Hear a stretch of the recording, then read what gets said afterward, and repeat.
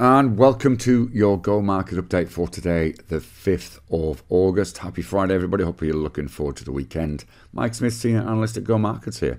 Let's have a look around the news today. Of course, US markets were choppy in a mixed session overnight.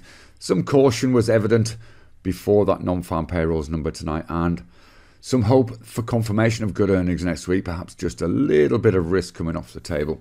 US-China relations remain part of the market narrative as well, with Taiwan front and central to some of the things that are going on. Oil price move was also significant yesterday, and we'll talk about that in a moment in more detail. US futures are mildly positive today in Asia, with Asian indices slightly to the upside. The ASX is trading towards the highs of the session at around about 0.3% to the upside. US futures are also suggesting a slightly higher open at this stage. In the FX world, the US dollar index has been range bound throughout the week, but may move, of course, on tonight's data. Gold, meanwhile, has pushed up hard towards that resistance and key psychological level of 1800. And oil, as we suggested, has moved down again, and we're now at 5-month lows below that very important $100 a barrel. VIX again is eyeing April lows, and copper's pausing around $3.50. It is a quieter earnings day today, as often is the case on Friday throughout earnings season, before ramping up again next week. Today, on the data front, we've got German industrial production numbers this afternoon, and of course the non-farm payrolls on monthly jobs out of the US tonight, which will be a market mover. A couple of charts to have a look at that, of course, are out today.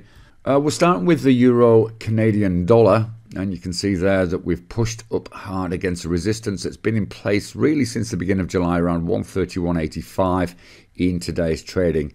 Be interesting to see if we've got enough momentum based on this large candle yesterday to push us through that level.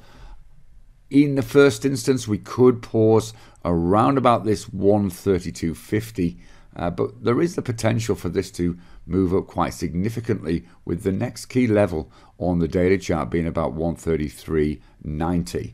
If we just look at the 30-minute chart, you can see how we've already tested it in Asia this morning. Just pulled back a little bit, which may be profit taking on the back of that strong move yesterday. And we look as though we're due for another test, so it could be worth a look at later on today. In the ASX, lithium stocks again are outperformed. We can see Liontown there pushing hard and is now confirmed that move through the 200 EMA. We looked at around about this 143, 145 level has been important.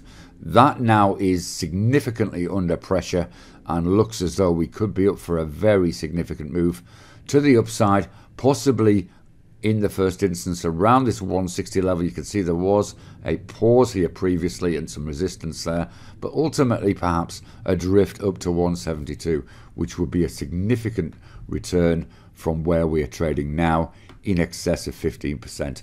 But short term, there's still a very nice trade potentially to be had there. Trade safe, and we'll see you again soon. Bye bye for now.